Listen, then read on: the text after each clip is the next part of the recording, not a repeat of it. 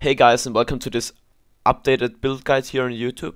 It's my Bountiful Interruption build with some minor changes, and that's how it is now. I'm still using Höhlberg runes, and I went with Sword. Some people have told me that that focus is a lot better for massive interrupts, but I think first of all the cooldowns are pretty high because you don't have the cooldown reduction like you have with sword. Sorry, and so it's just 12 seconds, which is nice. And also the phantasm does so much damage. If it crits, it deals the most damage, the highest damage. Sorry, of all phantasms in the game. So yes, I would definitely go with sword. Then I went with great sword because it harmonies a lot better with blink than staff. Also, you have a better interrupt. You can rely more on it because if you time it right, it can really interrupt people and you interrupt something you wanna interrupt. Because with staff, you have a chance to interrupt, but it's not 100% sure.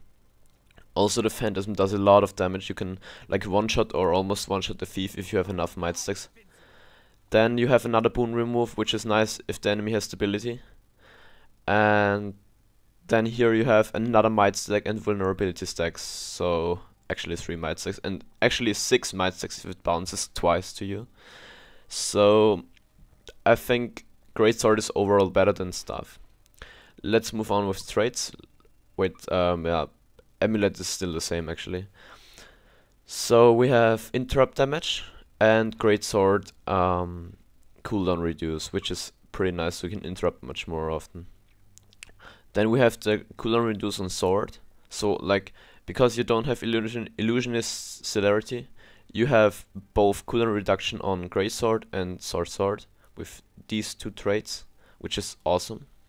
Then you have deceptive evasion so you can shatter distortion or diversion or mind track. You are most likely not to shatter crowd frustration because it's just not good for your build because you would waste clones.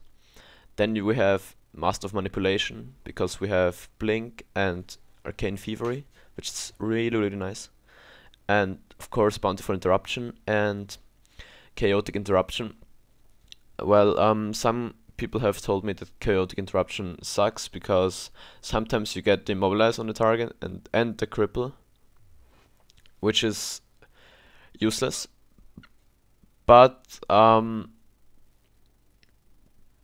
sometimes you're lucky and you have 20% condition duration and you get the blind, for example, and immobilize, which is like the same as a stun.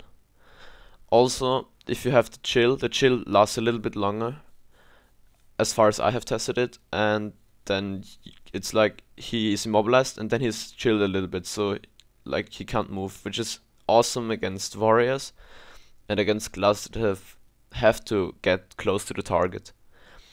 Also, why I picked this one is because you just need toughness and you need the boon duration. It's 10% boon duration. That's so awesome. It's like taking I guess this signet here. It's the passive effect is 10% boon duration, and you just get it with this. That's just so awesome. And you will see Chaotic Interruption is worth taking it because sometimes you interrupt somebody or knock somebody down with Illusionary Wave out of the point, and then he gets immobilized. And then you have two choices. First of all, you could just wait and decap the point while he's immobilized, and maybe then he is even chilled.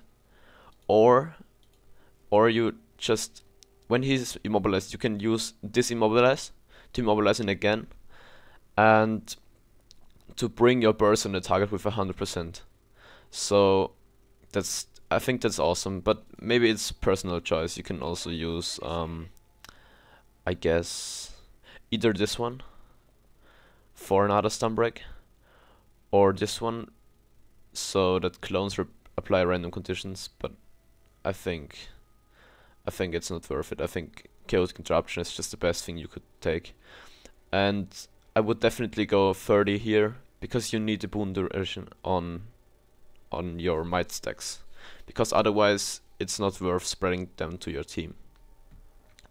So I'm using, I think, the same utilities and the same ultimates, so that would be everything, I guess. And if you have any questions or about the build or something like that, I will post the forum link down in the description. Also, I will post the build link again down in the description, so make sure to subscribe and like the video, and goodbye guys, ciao ciao. So please don't wake me up, please don't wake me from this nightmare.